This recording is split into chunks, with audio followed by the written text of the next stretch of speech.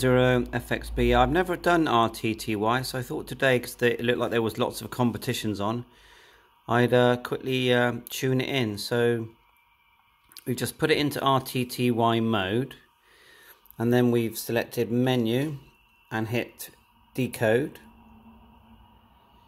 like so. Menu, decode.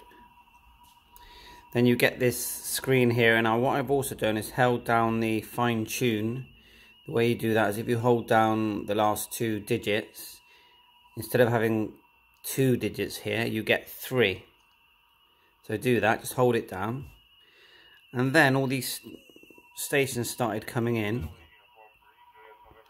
Now to TX, I just pushed, and I haven't even looked into this properly, TX memory down here, and I selected number 1, and then I edit it to have, and it's just transmitted one there.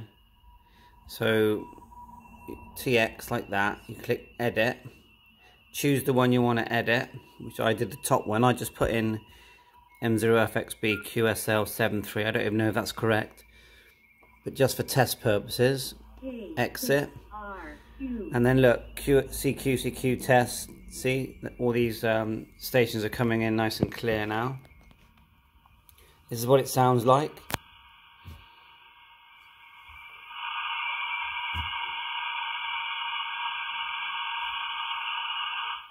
So let's do another transmit.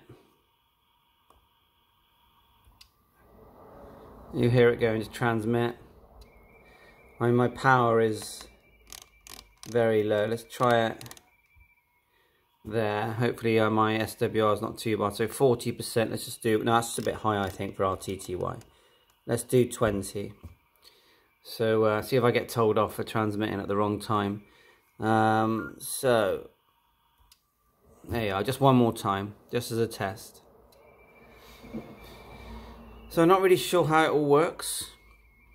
Stations are coming in, 59, 79, CQ test and things like that.